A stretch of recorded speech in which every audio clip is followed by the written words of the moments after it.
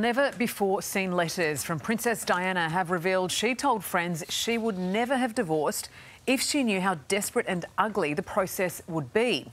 Joining us to discuss is Daily Mirror royal editor Russell Myers from East Sussex in the UK. Russell, always so good to see you. Thanks for joining us. Now, it seems the anguish of the late princess goes further than we initially thought.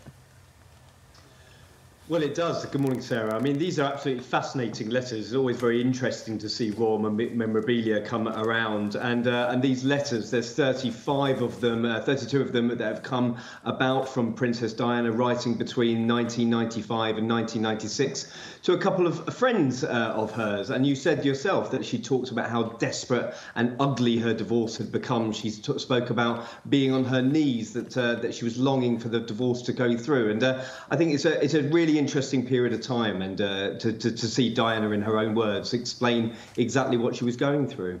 Yeah, and this is, Russell, arguably one of the most publicised divorces in history.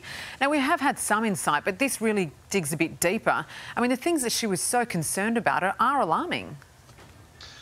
Well, they are, certainly, and whenever we speak about Diana, it's always marked with tragedy, isn't it? And you think about the time that she was writing these letters between 95 and 96. This is exactly the time where she took part in that infamous Panorama interview that was still talking about, that the Prince William and Prince Harry have said that should never be shown again because of the way that it was procured and the way that it showed her parents, their parents' marriage completely destroyed. Absolutely fascinating. I'm sure there'll be a lot of interest for them. Yeah, and I think it's interesting, we've seen excerpts. It's like she wouldn't have even divorced Charles if she'd known what was to come. But then there was also a fear that her phone was being bugged.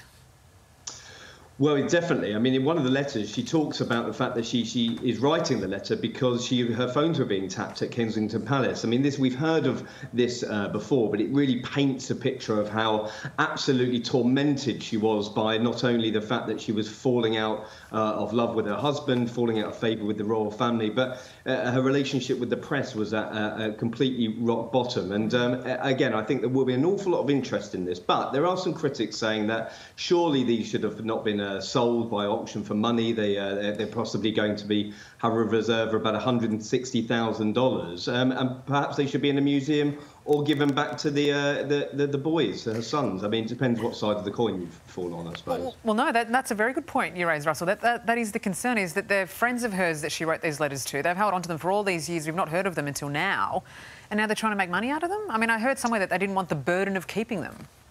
Yeah, it seems a strange excuse to give, doesn't it? Especially when you're talking about that sort of money. I mean, £90,000, $160,000. I mean, it's definitely an awful lot of money, and one may question the judgment of such friends who are giving over these artefacts, not necessarily for the public good or for her family, but to potentially profit to quite a tidy sum on them. Just quickly, how will the royal family react, do you think, and Prince Harry?